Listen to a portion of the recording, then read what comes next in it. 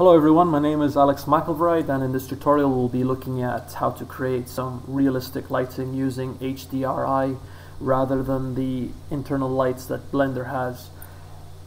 So for the sake of simplicity, I've created a plane, a cube and a sphere which will pretend that are our models that we want to light up. So as we said, when you load up Blender you get a default light, which is a simple light that's what's the terminology used for it? Just a simple lamp. So what we'll be doing is we'll be deleting it. So you right hand click onto it and delete it. We're not going to be using any lights whatsoever. The problem with the lighting is that each individual light that you pick from, sure you can change the coloring, but you can only select one color per light. In real world conditions, I mean, lighting comes from the blue sky, from the clouds, from reflections, lighting bouncing off buildings of different colors and so forth. So there's a vast array of different types of lights that create the realistic lighting that we see with our eyes, and that's exactly what we're going to try to replicate here. So in this tutorial we're going to be using cycles rather than the Blender render up here where my cursor is. We're going to choose cycle render. The next step is to go into the nodes. Now I know using nodes can be a bit tricky and a little bit daunting, but let's try it out anyway. So once we pick cycle renders, we come down to the nodes here. Make sure that this is checked, use nodes, because if nothing shows up, check use nodes and hopefully something will appear. The next step is to click not on the what we call it here, the object shaders, but rather the world shaders here. The reason we're doing this is because the HDR map that we're going to create is going to be the background that's going to be used as the light source. So once you click use nodes and the world node and select the world node as we've done here, you will see on the node editor you'll have background and world nodes as two nodes that have popped up by default. That's fine, that's great. What we need to do now is to go into a website, say, and pick a HDRI map. A lot of them cost a bit of money, some you can get for free. And I've used this website here called hdrmill.com/freebies.htm.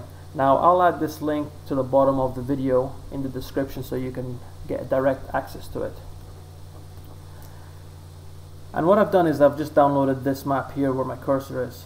And once I downloaded it, I simply stuck it on my desktop just for ease of access, which is right here.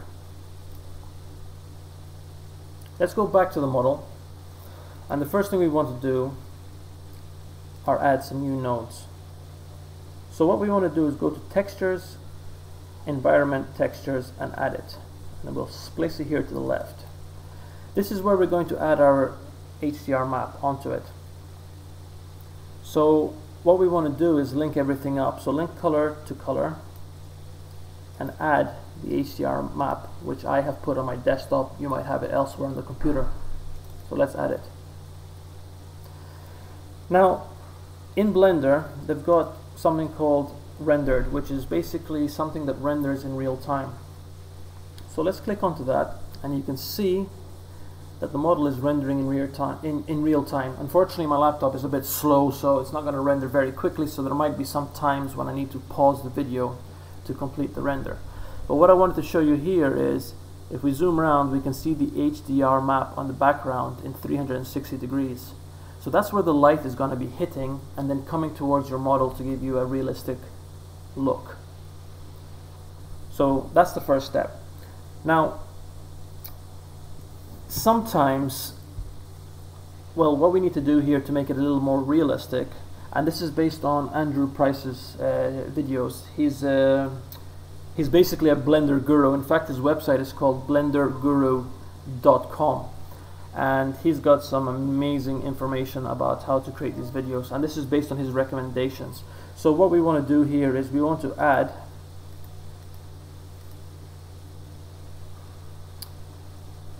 converter math, place it there, and we want to select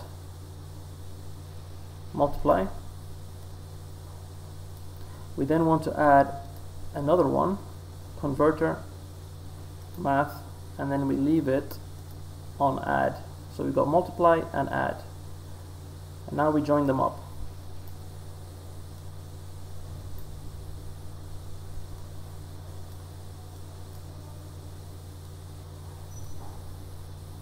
Now you may ask, why have we done this? Now the first multiply one that we've added, this one here where my cursor is basically to create some sharp lights, sharp lighting. And the second one that we've created is basically to create a soft sky type lighting, and apparently this is what is used to create a more realistic light type.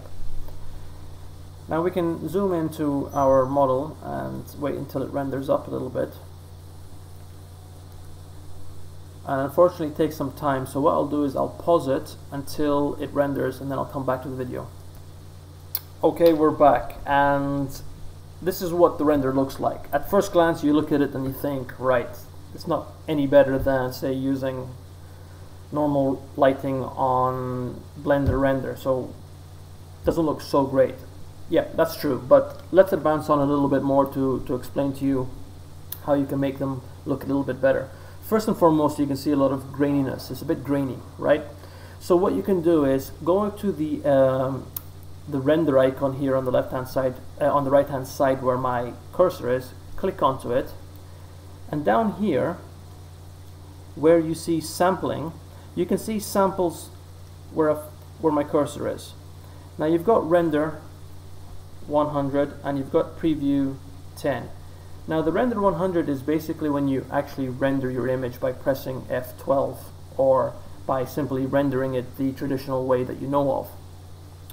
The preview at 10 is when you physically go onto the live rendering where it renders in real time. So that's actually rendering with samples of 10, which is quite low. So if you increase that, you can get your live rendering to be far more advanced and less grainy. But the problem with that is it takes time. It takes longer time. So we tend to keep that low, and we tend to then just go and render it in real time. We tend to then go and just render it the normal traditional way. So what we've got is this render. Yes, a little bit boring, but you can see some potential. You can see the actual shading. It's looking a bit more realistic. It's not so much of a big black blob. It's a nice shade, so you can actually see there's some potential there, and we're actually moving in the right direction. So the first thing I would do is I'd bung up the rendering to about 100 or 200, depending on how sharp you want your renders to be, and do a physical render by either pressing F12, which is what you see on the screen right now, or by simply pressing the render button here. And this is what we have. So how can we better this? Alright, it's a good question. One thing I would say right now is that the lighting is a little bit dark, and what we can do to actually increase the lighting a little bit is we can go to these math nodes that we've added, the multiply and the add one, and we can increase the value. So I'm just going to go and increase it to 1, increase it to 1, and then I'm going to render it one more time, and I'll come back to you when that render is completed. Okay, we're back, and we can see now that the render is a bit more brighter than before. But yet there's still a lot of noise on the render, and it does make it look quite ugly. So as I said before, when you go to the render panel here, you can bung up this value to a higher value to make it look a little bit, to reduce the noise. But there's also another trick that is currently available. I think it's a new feature in Blender. By going into the world panel here, you've got multiple importance samples, and then it says map resolution. So basically this is applying more, I guess it works in the same way as samples on the render, but it's actually applying it to the map itself. So if you select, check that checkbox and bung it up map resolution to say 2000, and then we go and render the image one more time. It will take some time, so I'll pause it and I'll come back to you. So we see now that the noise has been greatly reduced by bunging up the map resolution and also playing around with the render samples. So you can do a combination of both until you're very happy with the actual render and the reduction in noise. So Again, it looks a bit plain.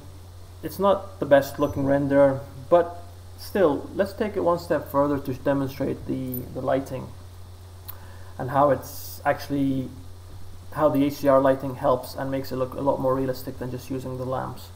And what we're going to do here is I'm going to come out of the render mode, go into just solid mode. So now I'm back into the normal object mode where I can edit. And what I want to do with this sphere, I right hand click on it to select it, go into materials, add new, and all I'm going to do here is select, I guess, glossy, which makes it a reflective material, a bit like metal, and I'm going to change the color to a sort of grayish color, like so. And right now I'll actually make it a little bit more gray. And what now? I'm going to render it one more time and come back to you. And look at that. All we did was add a glossy effect onto the sphere with a slight gray tinge, and we've replicated what looks like a metallic ball bearing. And why this is happening, you can look at the actual sphere itself, and it's reflecting the HDR map that we've put in the background. And that is why it looks very realistic, because it's actually replicating real life situation where everything is reflected by its surroundings rather than creating lights and placing them to different parts of the scene. And you can see that you can start building up your scene and start adding more materials and different, well, basically materials, that your object will start to look, your scene will start to look a lot more realistic. I mean, we can take it one stage further, and let me edit the cube now. Add a material. What are we going to add? I have no idea. Let's try. Well, I don't think the glass will work so well because it's a cube, but well, let's try it. We've got glass. Let's make it a bit rough. And the IOR, let's just leave it as it is, and let's render and see what happens. I'll pause it for the time being until it completes. Okay, we're back. Admittedly, the cube glass doesn't look that great. It's a bit difficult to replicate glass, and there's a few tweaks that you need to do. But I think you get the gist here. I mean, if you just follow these nodes down here and apply them to your background scene, whatever material you start to add onto your actual models will start to have a little bit of a more realistic look, because of the way that Blender is replicating real life conditions by adding those HDR maps and adding these nodes here. And by doing so, hopefully you'll be getting your scenes to look a lot more realistic and more pleasing to the eye. I hope this has come in handy, and if you've got any questions, it's been a while since I've done some videos, so I might be a bit rusty and jumping around all over the place, but please feel free to leave any comments on my Google Plus account, and I'll do my very best to answer you back. Take care and have a great day. Bye bye.